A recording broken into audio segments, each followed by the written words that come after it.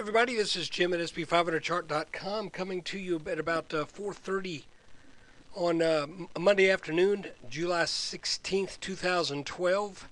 Before we get into the chart, I just need to remind you, as always, that the website and the video are for educational purposes only, and nothing stated at the site or in this video is intended to be used as investment advice. I can draw lines on charts, but you have to draw your own conclusions from your own research.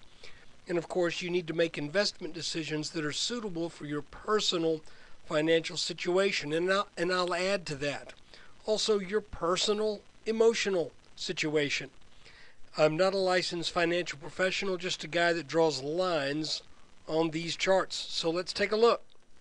Okay, you might say this is the July 16th, 2012, I'd rather be lucky than good update. And the reason I say that is I drew this line right here yesterday when I did the weekend update.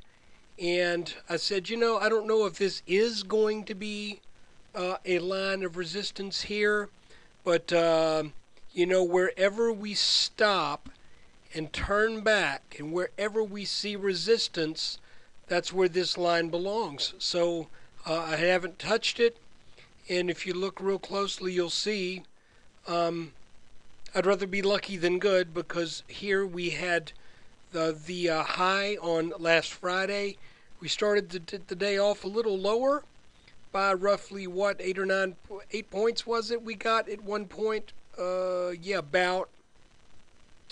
Then rallied up to this line, couldn't break it, came back, rallied up to it again, couldn't break it, and then started to sell off a bit into the close. Now, I want to show you something real quickly here. We're going to go back out to our hour chart, and I want to show you this pattern that we were looking at. Let me get rid of one of those boxes. I don't know why my things duplicate. I'll put a drawing on the chart, and for some reason I'll end up with two of them rather than one. So that's what happened here, and that makes it just look too dark and a little difficult to see. But what I want to show you is oftentimes when you get a head and shoulders or an inverted head and shoulders pattern, usually the right shoulder, or not usually, it's not uncommon for the right shoulder to take the form of some type of consolidation pattern. And we had it over here. Even though this pattern has not yet made its minimum target of about 1390, we still had what looked to be a pretty recognizable consolidation over here that served as a continuation pattern. If we look at our little tiny potential head and shoulders that we're looking at right here, and it's potential because it's not yet. Until the S&P gets over this neckline right here, this is all pure conjecture. But just the same, this has a lot of the earmarks of an inverted head and shoulders pattern, and you just have to say what it is. It's what it looks like. One of those hallmarks is the fact that that the head, once you break out of the head and you get that second touch on the neckline, often that happens after the breakout of a descending channel, in the case of an inverted head and shoulders pattern. And usually the right shoulder serves as the function of it is either to serve as a consolidation for a continuation pattern, or a short-term reversal that would take us back down. And in this case, I would think we would find pretty good support just under 1340 if that happens. And the reason, we have a couple reasons for support. Well, we've got this extended orange line right here that, though it was violated just a bit on Thursday,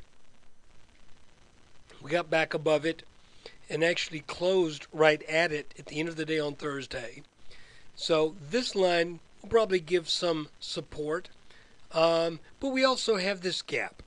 And while I am not a believer that gaps exert some kind of magical vacuum that sucks the price levels down into the gap, or if it's up above, it sucks them back up.